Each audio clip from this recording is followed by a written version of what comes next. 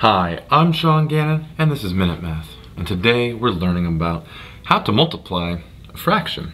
Minute Math. When you need help, you use Minute Math.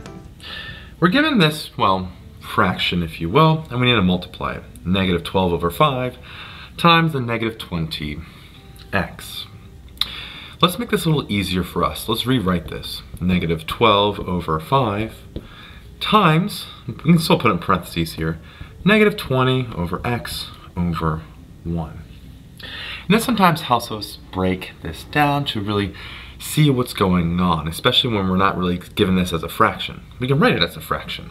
Why not? Well, let's break down what negative 12/5 is. We have a negative out front here, and 12 is a 3 times a 4, or a, well, 2 times 3 times 4, right? The prime factorization of it. And we have 5 down here. What about the prime factorization of a negative 20? Well, negative 20 is a 4 times 5, which is 2 times 2 times 5, right? 2 times 2 times 5. And then we have times the x all over that one. Now, you're not going to do this prime factorization every single time, but it's good to see this broken down. Now, when we multiply these fractions, we'll simplify with a 5 here and a 5 in the denominator and 5 in the numerator. Cross them out right here, and what are we left with?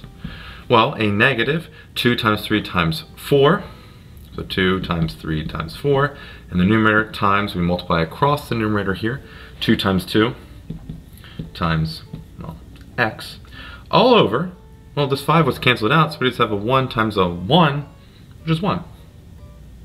Well, this simplifies to be pretty simply here. Well, negative, or 2 times 3 times 4, we know is 12 from before, times, well, 2 is 24, times 2 is 48. So we have a negative 48, and then just the x here.